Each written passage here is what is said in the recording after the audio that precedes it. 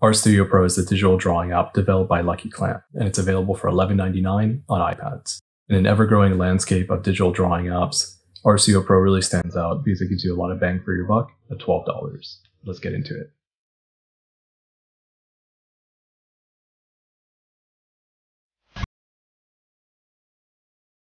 The UI is more in line with what you typically see on a desktop app, which is not surprising because there's also a Mac version of Artstudio Pro available as a separate purchase. You can even float menus to your preferred position, which makes it very similar to many desktop apps. The top row is where you'll find your familiar drawing tools. For painting, we have a standard brush, a wet brush, the smudge tool, and an eraser.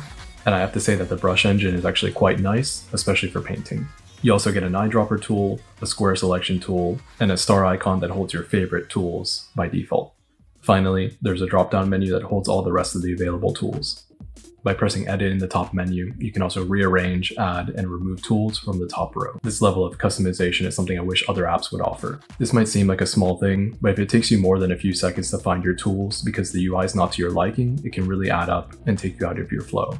The layer system is also robust, with folders, effects, blending modes, and various adjustments, like levels and curves. With all these tools and functions available, it's very easy to make thumbnails for videos like these, and even do some light photo editing. Which brings me to one of my main points. Artstudio Pro feels more like Photoshop than the Photoshop for iPadOS does, to the point where you can actually import real Photoshop brushes. Artstudio Pro may not have all the tools Photoshop has for intense photo editing, but for iPad artists missing the Photoshop experience, Artstudio Pro could be a great alternative.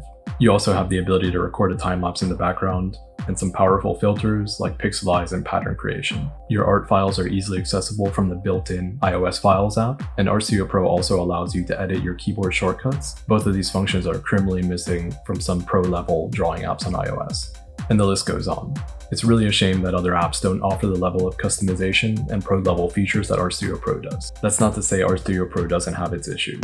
As those with a keen eye may have noticed, some of the time-lapse footage looks sharper and overall better than other parts. For the majority of my time with Artstudio Pro, I had my recording set to full HD. It was only when I started to do this video and exported time-lapse footage that I noticed the lower quality of the HD setting, which is not even 1080p HD, but rather closer to 720. After switching things to the 4K setting, the quality did improve, and exports are proper 4K. These files are more than usable for YouTube and other purposes. If you know this in advance, it's very easy to take very high quality footage. It's just unfortunate that for the majority of my time with Artstudio Pro, I didn't have it on the 4K setting. Artstudio Pro offers a lot of flexibility with its layer system, but one function that I often use for complex illustrations is sadly missing. You can clip layers to layers, but you can't clip layer folders to layers.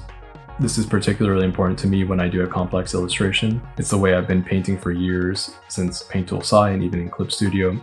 They both allow you to clip your layer folder to, say, a base layer that just has the outline of your drawing, and it's a great way to keep things organized and maintain a lot of control over your line work and coloring.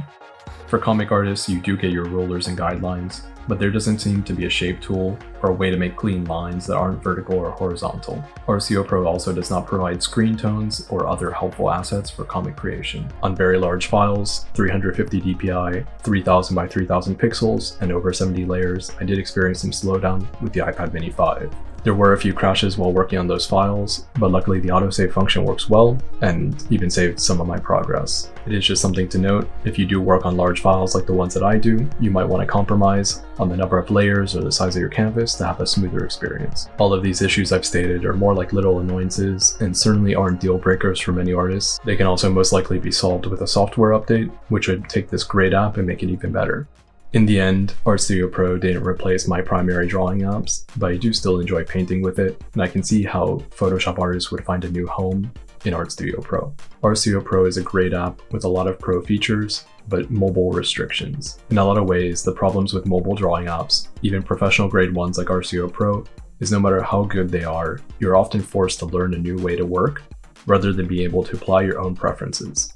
Rewriting muscle memory to use a new app can take a lot of time and dedication, and all artists can't commit to doing that. But I feel like all the pieces are there to make Artstudio Pro a well-balanced professional level tool for creators working on iPad. Since Artstudio Pro is one of the rare customizable drawing apps, the learning curve isn't as steep, and I believe with some patience, you can also integrate Artstudio Pro into your workflow.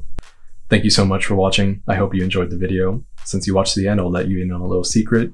Since Artstudio Pro does let you customize your keyboard functions, you can use a controller like this one to really improve your workflow.